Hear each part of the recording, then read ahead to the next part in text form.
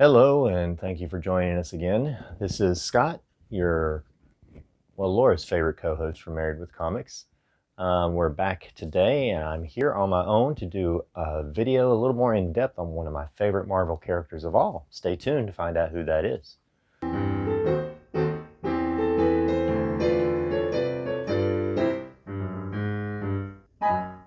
So real quick, I want to thank everybody who was part of our 250 subscriber giveaway. And congratulations to those of you who did win. We actually wound up having 3 separate giveaways. It was awesome doing that live show with you guys and getting to interact and actually see your questions and answer them as they came in. Laura and I both had a lot of fun. But don't forget, we have a 500 subscriber level giveaway, and it's for this beauty right here. So this is Non-Stop Spider-Man issue 1. It has been both remarked and signed by the artist, the one and only Ken Lashley, the great artist from Canada. I will say this, I have teased Laura, and she's mentioned it before in other videos, but like if we don't hit 500 subscribers, this baby's getting slabbed. I'm keeping it. I know already I have a spot right there on the wall where I'm putting it. So that being said, it's only a partial joke because I really want this, but I would much rather give it away to one of you guys. So if you share, talk to your friends about it, send links, and we can get up to 500 subscribers, this little baby will be going to somebody else's house. You just have to send me a picture of it once you get it put up somewhere so I can visit with it every now and then, okay? So when we talk about favorite characters, we all have them. We have various different reasons, though, for having favorite characters. Sometimes it's because we have a deep personal relationship we feel like with them, or a connection. We see something of ourselves in them, or perhaps something that we aspire to be in them. Sometimes it's because, we love what they do, how they act, a certain tagline that they're known for we find hilarious, or maybe even, it's a villain, and maybe sometimes we're rooting for the bad guy because we feel like, we can relate to them being an underdog, or maybe they're misunderstood and we feel that way. It can be any number of things. One of my favorite superhero characters, though, of all time is the Black Widow. She's been around a long time, a lot longer than those of you who may only be familiar with the Marvel Cinematic Universe are aware of. The idea, though, of the Black Widow, to me, has always appealed to me because of a couple of reasons. The one big one being, she is originally taken into a situation and trained and groomed to perform a certain function by what you could consider to be not the best element of society, not necessarily by the good guys, okay? It's all a matter of perspective. But in short, the majority of the world would agree these people that were training the Black Widow from childhood to be an assassin were not doing it to bring about world peace. They were bringing about their rule in their mind, the way that the world should be. But then you take her as a character as she progresses and she evolves and she begins to work for, the side of good.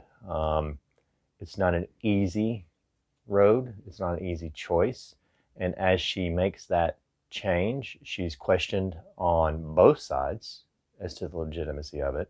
It's kind of that classic, well, I'm a secret agent, or am I a double agent, or am I a triple agent?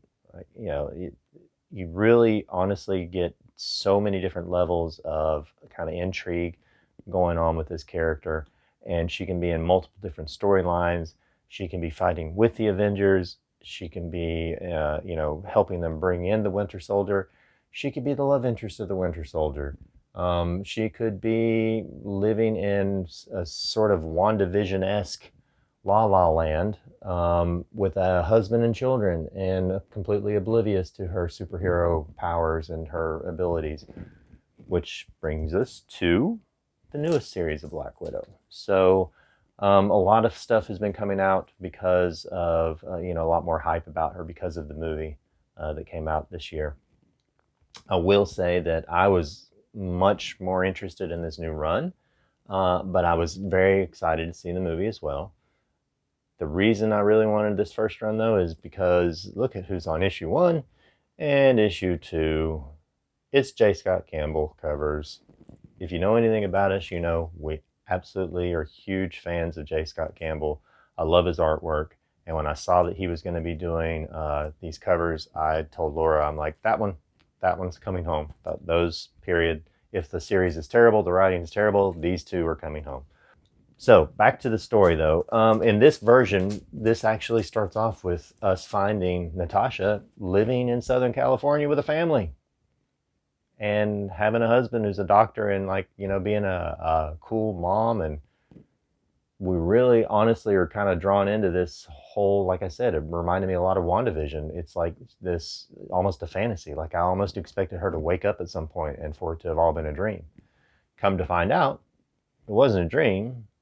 A rogues gallery of some of her greatest enemies got together and have basically submitted her to like a mind control thing, and they have built this fake world around her, and they are kind of monitoring her in order to essentially like give themselves a break. I mean, think about it. If she's a happy suburban mom, she's not out there kicking butt and taking names. You don't have to be looking over your shoulder anymore if you're on her list, you know. You can go about your nefarious business kind of scot-free, or at least without one of the big major players breathing down your neck. So one of the things that we find out, though, is that it's not just her enemies that have, you know, put her in this place and are kind of monitoring her. Her friends and some of her co-workers and past lovers also notice that something's a little off with Natasha. So they start investigating. In the end, the plot is revealed. She is kind of woken from this deep sleep that they have her in, sleep state that's got her convinced that this is reality. And when it all comes crashing down, she makes very tough choices. Some heavy stuff goes down. The writing is really good. And then she does like one of the most Black Widow things I could have imagined. If you followed the character for a long time, she finds out who's behind it, and she doesn't go after him. It's not just like, I don't want vengeance. It's more like she's kind of been hit in a hard way in a very soft spot for the first time. And she kind of just takes that inwardly and decides that she's going to do something more productive with it. That being finding out about some other people that are in need of help. I won't say that she goes into like a rescue mode versus a vigilante mode, but she definitely takes a turn that I was surprised by and I'm really intrigued by. And it also brings in Yelena, who you also saw in the movie, and her kind of team up. As the story progresses, they have some other characters, some other, you know, foes that they have to face. And the end result of it is that you see the Black Widow in a new way. We see her in a different way. Now, at the end of one of the Avengers movies, we kind of get the idea. She's at the new Avengers building, and she is talking about this new group of recruits, and they're going to train them. And you get the idea that she maybe has moved into like a mentor role, as well as still being a field agent. This run though, this series, she most definitely takes on like a caretaker or mentorship with Yelena of some new characters, one in particular. And they are hot on the trail of somebody, but they are working as a kind of individualized or an isolated team. It's not the usual cast of characters you see. And she is very much following this path of, I won't call it redemption, but she's using her abilities in a different way than I've seen before. She's still kicking butt and taking names, don't get me wrong, definitely. But it was a neat twist for me. It was kind of a nice storyline, and it's continuing. This latest issue that I just finished reading, here, issue 9, and I absolutely want to show this cover off because that's the Cap 80th anniversary, which I thought was just stunning. In the latest issue, though, you see a continuation of this storyline between Natasha, Yelena, and their new friend, new trainee. And I hope they continue on with this, and they have multiple different ways they can go with it. I'm interested to see what happens. Back though to just my general reasons for loving the Black Widow. I mean, you know, you get in various versions you have seen, whether in screen or in movie or in book form, the versions of her life where she has these memories. There's a series where she goes back in her memories to the training in the Red Room, and she seeks out this one in particular person who is responsible for that. It's similar in a way to the movie that just came out this past summer.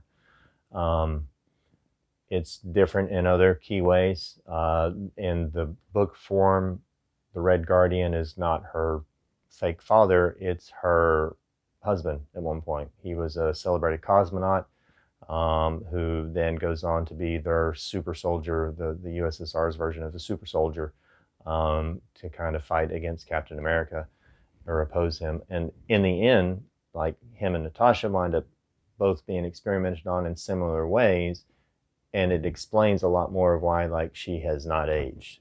You know, she started in the late 40s, 50s, beginning of the Cold War, same time as Cap. That's one of the reasons why I've gone back since reading that book series and watched some of the earlier Cap and Avengers movies and gotten a little bit more between the line stuff from the interactions between her and Steve Rogers. Now, it could be that I'm creating something that wasn't actually in the movie director's, you know, desires because of the other knowledge that I have now from the storyline, or it could be that the director really did a good job and did his homework, and he was pulling from that in order to make the kind of chemistry between those two characters really pay homage to their literature history. In short, though, she has this terrible past. I mean, no matter which version of it you look at, abducted as a child, you know, forced to do these training programs. At one point, it's pretty clear that she's been given a hysterectomy, so they don't ever have to worry about her having children. There's a reason why in the beginning of the new series that she has a child, but I won't get into that. I don't want to give away too many spoilers, because if you haven't started the new series yet, if you're waiting on the trades, you need to get the trade and read it, or you need to just jump into the back issues if you can find them, and hop on board, because you're going to love it. But she has this awful upbringing. She's trained. She's, you know, basically working for, and again, like I said, the bad guys. And then she has kind of an epiphany moment where she's on the run and she's given grace by a character who's been sent out to stop her. And as a result of all of that, she starts kind of seeing that, hey, there's more that can be done with her skills than just simply killing people and putting them out based on an order given by someone sitting behind a red wall. That kind of internal struggle, though, that she faced when she made the decision to go good, I think a lot of us have something like that we can relate to in our lives, whether it's, you know, hey, this is a terrible habit. I'm addicted to it, but I know it's bad for me, or it's bad for the people around me, but I just can't stop. I have to make that choice. I have to have the willpower. I have to go against the grain. I have to do whatever it is that's necessary in order to make that improvement, right? And I'm going to be possibly criticized, possibly chastised, possibly, you know, kicked out, or whatever. I feel a certain way about a certain subject, and everybody else in my family feels a different way. But if I speak up for myself, you know, then they may not want me at Thanksgiving dinner. You know, you pick your situation, fill in all the blanks. But at some point, we face that type of kind of moral dilemma. Do you do the right thing for you, or do you keep doing what's right for everybody else? Or is there a way to balance both? So the Black Widow, to me, has always been an interesting character to follow because of that struggle that she faces, the way she handles it. And she doesn't always handle it the way I would, but at the same time, it's interesting to see all these different writers kind of perspective on this character that's been around for so long and been through so many different eras, even in time, and has evolved in so many ways. And in my opinion, she could be like one of the keystone characters for the whole Marvel team period, you know, because even her standalone stuff, how it ties back into her teamwork, and how you get characters like at the very end of the Black Widow movie, you see Yelena talking to someone who is kind of prominent in the comic book lore, but she even as an individual agent, or even when she's trying to get away from it all, or even when she's, you know, teamed up with, you know, the Avengers or whoever, she has this ability to kind of pull people and circumstances around her together, to make it a much more interesting story than just strictly a black and white. Here's the good guy, here's the bad guy, here's the good team, here's the bad team. They're going to fight, somebody's going to win, you know, because she has this inner thing going on in her background with her everywhere she is, whether she's alone or with somebody else. She carries all that kind of that gravitas with her, and that makes any situation that she's in more interesting to me. When you see the decisions she makes and you stop and think, I wonder why she did that. Could it be this? Could it be that? Could it be because of this? So she also, if you didn't read it, there was a Taskmaster, this little mini series that came out in book form. I think it was only 5 issues long. It came out before the movie because, again, they knew that, you know, in the movie Taskmaster was going to be featured. It's different from the movie version in several ways, but in the movie version, to be honest with me, I was kind of disappointed by the Taskmaster in the Black Widow movie. However, I will say, if you pick up that, it should be out in trade soon.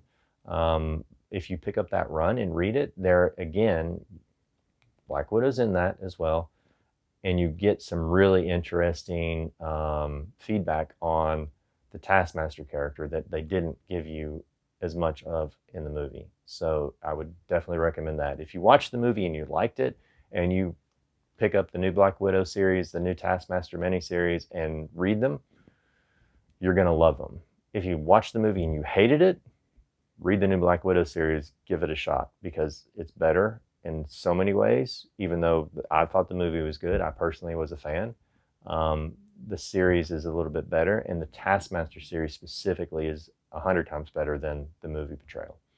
So, Black Widow, I love her. I've told you reasons why. I like her in the movie versions. I like her in the old comic book versions. I like her in the new run. I am interested in hearing what you think. Anytime that I share my thoughts and opinions, that's exactly what they are. It's my opinions. I want to hear your opinions too. Let me know. Do you love her? Do you hate her? Do you wish she's still with the Red Guardian? Do you think that her and Yelena should be, you know, partners? Do you think that her and Yelena should be adversaries? You know, let me know. Comment down below, ask questions, and we will get to them as we do our future videos. Anyhow, share, subscribe, click the links below. Let us know what you think, and we will talk to you all again soon.